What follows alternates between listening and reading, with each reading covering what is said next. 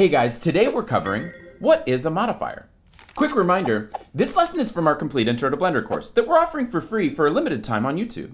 If you're new here, I'd recommend starting at the beginning of the course. I've added a link in the description. All right, go ahead and open up Blender and let's jump right in. To begin this lesson, be sure to start a new file. Up in your File menu, pick the option for New, General, and you don't need to save anything that you've been working on. And in your new file, you'll have the default cube. We'll actually want 2 cubes. So first, let's move this one over a bit.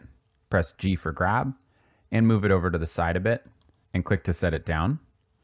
Then Shift A, go up to the mesh menu, find a cube and click to place a new cube. And then just to give them a little room, press G for grab and move that one over to the side as well. And in order to help us better understand what a modifier is, let's first come over and click to select this first cube. Press Tab to switch to edit mode. Click once in space to deselect everything.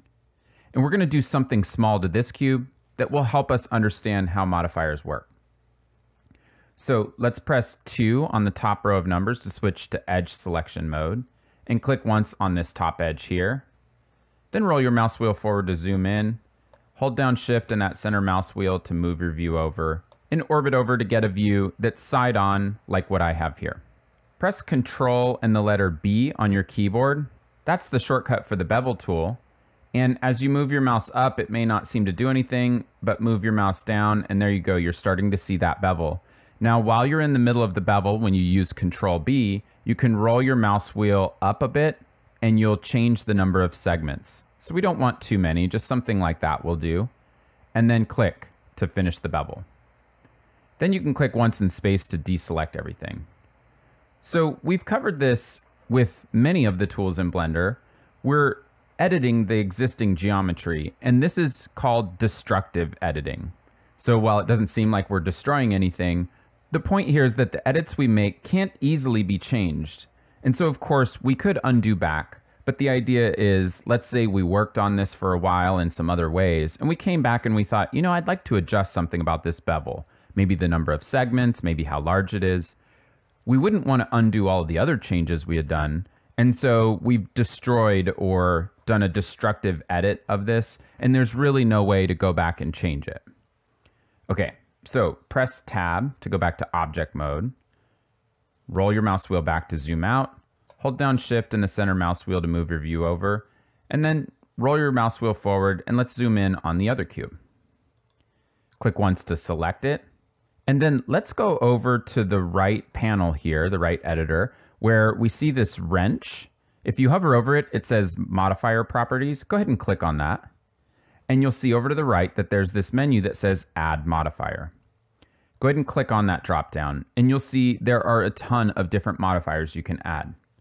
Now, for this lesson, we're not worried about exactly what modifier we use or even what its settings are. We're still just trying to get our head around what is a modifier. But to do that, we'll go ahead and in the Generate column, we'll pick the bevel modifier. So go ahead and click once on it. And you can see that something immediately happened to the cube. Now again, we'll cover the bevel modifier in more detail in an upcoming lesson. But for this lesson, we're just using it as an example so we can think about what a modifier is actually doing. So when you add a modifier, there'll be some settings that you can tinker with. So here, we'll just tinker with a couple to see what happens. If you click on vertices, it's only beveling the vertices. You could click and hold down on this amount and drag it to the right or to the left to see that. You could come back up and click on edges and it will also do the edges. Maybe dial the amount down a bit by clicking and dragging it to the left. And you see segments here. You can click and drag it up or down and it'll make more rounded of a bevel or a more faceted one. For segments, let's go ahead and click on this right arrow to put it up to 3, or click on the left arrow if you went too far. It'll help us if we have 3 segments for the purposes of what we're going to show. And for the amount, it doesn't have to be exactly what I have, but pretty close to 0.1 should be good for showing the things we need to show. Hey everyone, we're doing something a little unconventional here, and for a limited time, we're giving you access to one of our paid courses for free right here on YouTube, and this lesson is a part of it. Blender is a beast of a program to learn, but with the right approach, it doesn't have to be. That's why we created Blender Academy, to help people build the Blender skills they need and then go out and get the jobs they want. We hope you find these lessons to be a good investment of your time. If you do, and you're serious about learning Blender, head over to our website and continue learning with us. Thanks for watching, make sure to like and subscribe, and now, back to the lesson. Okay, again, there's more to get into with the bevel modifier, but let's talk more general about what modifiers are. So a modifier is non-destructive, and that means that even though it looks like you have bevels here, press Tab on your keyboard and you see these orange lines and the orange faces. That's not some sort of bounding box. That's actually the original geometry of the cube. So to better see this, go back over to your bevel modifier, and across the top here you have this monitor icon. Click once on it and that will hide the modifier. So for the moment, you don't see the modifier being applied. And that means underneath that modifier, you still have your regular cube. Your edits haven't been made directly to this cube, which means you could still make some changes about the cube or some changes about the modifier itself without having to completely undo back to before you started. So let's take a look at how this would work in practice. Come back over to the modifier panel here and click on the display icon so that it turns the modifier back on. And remember, we're in edit mode, and we want to think about we're editing the cube, so not the beveled cube, but just the regular cube, the one that we see that's orange highlighted. So while we're in edge selection mode, which we already should be in, but press 2 across that top number row just to make sure. Click once in space to deselect everything. Then click once on this front edge. And I'm talking about the edge of the cube, not sort of these hidden potential edges in the bevel. Then hold down the Shift key and click once on this edge over here to add it to the selection set. Then you can let go of your Shift key, and let's subdivide these two edges. So right click and pick the option for subdivide, and it'll draw an edge along here. Click once in space to deselect everything. And now let's say we just want to move this edge up in the Z direction so that we create something like a little bit of a house shape.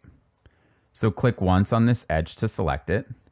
Press G on your keyboard to switch to the Move tool, and press Z to lock the Z direction, and move your mouse up and then click to set that down. Now you might be able to tell what's going on here, but go ahead and press Tab to switch back to object mode. And if you orbit around, you'll see that that bevel is being applied now to that new edge that you moved up in the Z direction.